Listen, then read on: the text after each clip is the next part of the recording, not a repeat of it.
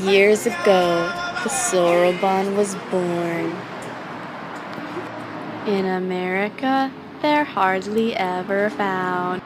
But in the Japanese forest, rumor has it, there's still a few that roam free. And that is where we venture now. Hello, my name is Talbusi, and it's breaking news. It is raining right now. Back to you, Chad. Wait, what was that? Did you hear that? I didn't hear anything. Ah, it was my imagination. I thought I heard the yodel of the great Soroban, a Japanese abacus modernized in the 1930s and adopted from the Chinese version, but it was just my imagination. We now go to Explore Liz, expert in Soroban. Hello, I'm Explorer Liz, an expert in Soroban. I've been hunting the Soroban for years now, in the outback of Japan. In ancient times, the Soroban was used for counting large numbers. In Roman times, the abacuses were made out of metal or stone. Invented in Japan, it was named the Soroban in the 1930s. Although there are now electronic calculators, the Soroban is still used to help develop mental calculation skills in the young Japanese population. The more quality Sorobans are made out of wood, like these. Ah, what a beaut. Ah, look at that Soroban over there. It can also be made out of other materials, such as clay and plastic. If you manage to catch one of these, you can use it for adding, subtracting, multiplying, and dividing. Dividing? Damn! I'm releasing this view back into the wild. Wait, did you hear that? That sounded like the Great Soroban. There it is! Catch it before it gets away! No! Ah! Caught her. Ah, you may have caught me, but to use me, you must master me. But how are we going to master the Soroban? It's alright, I got this YouTube video. S-O-R-O-B-A-N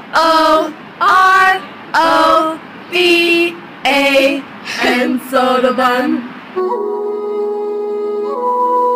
Oh hi, I didn't see you there.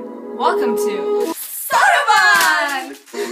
Starring Elizabeth-chan, Paul-san, and Tori senpai. There are many different uses for the Soroban. You can add, subtract, What? multiply, and divide. Oh my god!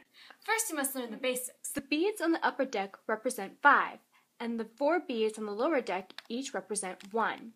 Each column is a different value place, so the first columns would be the 1s, and the second column would be the 10s, and so on.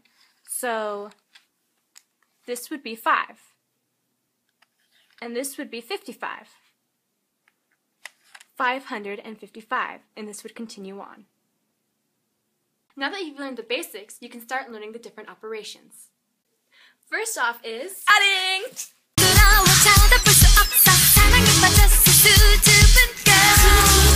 The first thing you do is place on the Soroban the number that you want to add to. For example, if you wanted to add 33 to 42, you would indicate 42 on the Soroban. Then you would add 33 to it. Since you cannot add 3 singular beads to the 2, you have to add the 5 and the remainder and take away the remainder 2. Then you add the 3 to the 4. Since you can't add 4 singular beads, you have to repeat the process and you should be left with the answer of 75. Now for a harder example. Let's try adding 89 to 128. First you place 128 on the Soroban.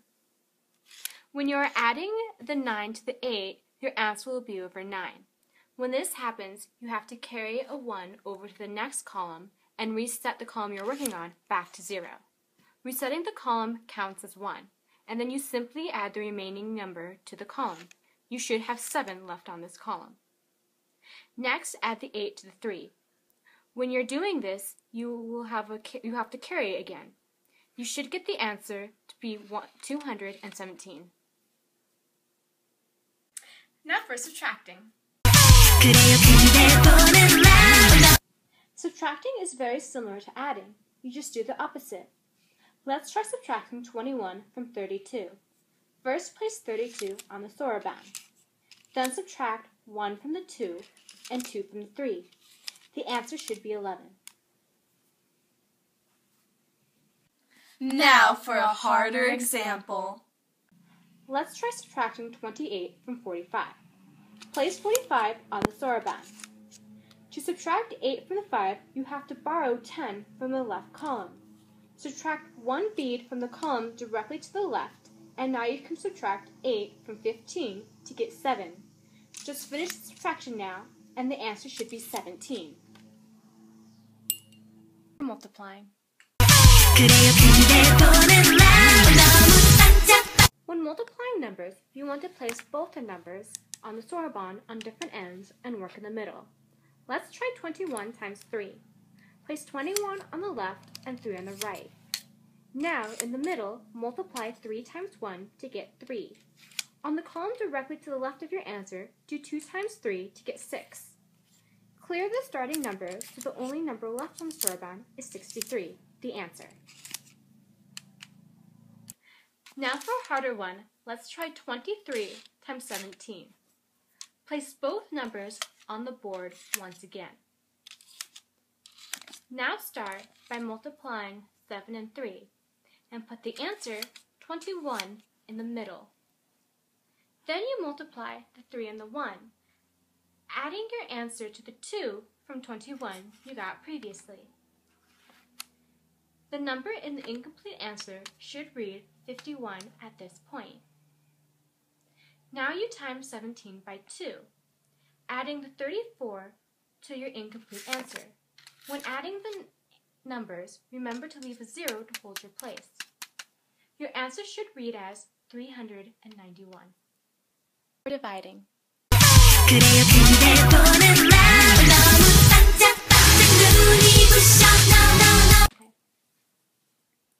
As with multiplying, you place both numbers onto the Soroban when dividing.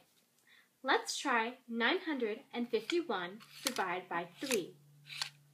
Place 3 and 951 onto the Soroban. Think how many times can 3 go into 9 and place that number onto the Soroban as part of the answer. Since 3 can go into 9 3 times, place 3 into the middle and subtract 9 from the 9. Now you have to think how many times can 3 go into 5 and place that number to the right of your answer. Since 3 cannot go evenly into 5 and only once, you subtract 3 from the 5. That should leave you with 21. Now all you have to do is divide 21 by 3 to get 7, so that your answer should read 317. Now for a harder example. As a more difficult one, let's try dividing 275 by 25. Again, place both numbers onto the Soroban. 25 cannot go into 2, but it can go into 27, once with 2 left over.